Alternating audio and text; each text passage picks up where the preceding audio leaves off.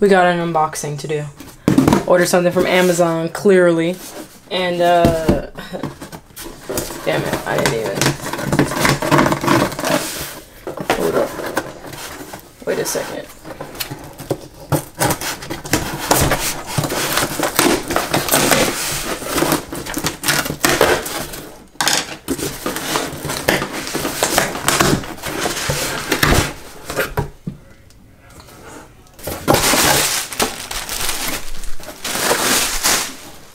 My God. Alright, what are you? Small rig. Oh, this is my rig for the top of my camera. Because, like, well, I don't know, you camera heads will know that for the 6400, the Sony 6400, the spot that you put the microphone at, it's like kind of makes it so that it's blocking the screen. So this joint gonna fix that for me. Yeah, this is a big old package for a small thing. Hold on, I'm just gonna show y'all what it is.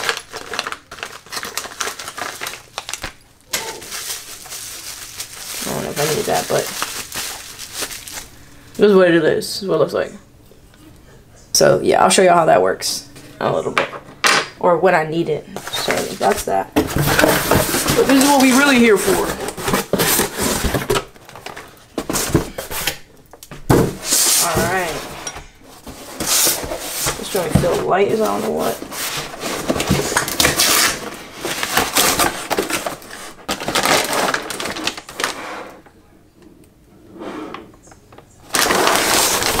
Oh. Well, that joint felt big as I don't know what. Y'all better have replacers. Y'all better have options. Alright, so I ordered this thing to be like, kind of like for my overhead camera, for when I'm doing these unboxings and stuff. I just kind of give it like a cooler look. But, oh gosh, that was heavy. Alright, those are the bolts. But this thing, maybe I can take the one out of my tripod, because this not about to fit in my camera. That's gonna be a no. Wait, no. Hold up. No, it's not about to fit. So hopefully I can change these. Oh. They smart. Okay, hold up. This is, okay, that's dope. I feel better. But does this? So. Oh, shoot. That's not. Oh, this joint about to be so gangsta. Hold on. You know what? Actually, let's switch to when y'all gonna go up there, okay? Oh yeah, this is dope, guys. This is what I'm talking about, literally. Like, look at this. Oh, I get so excited. All right, so basically, I'm not necessarily going to be talking to you guys like this because this is how you break your neck or cramp it. But the reason I wanted this rig right here, off the wall rig, is because I wanted to be able to do like an overhead look when I do my unboxing. And then just for the like aesthetic, like say like I'm talking about something and I'm like, what do you think? You know, I can like switch it up, like the camera will be right in front of me over here, and then I can just like, I don't know. I think it's dope. I really like it. I'm gonna go ahead and get y'all off of there so that I can put y'all back on my 6400 and basically tell you, you know, my thoughts on the rig and the packaging and how it came and all that good stuff. So yeah, let's get back over here.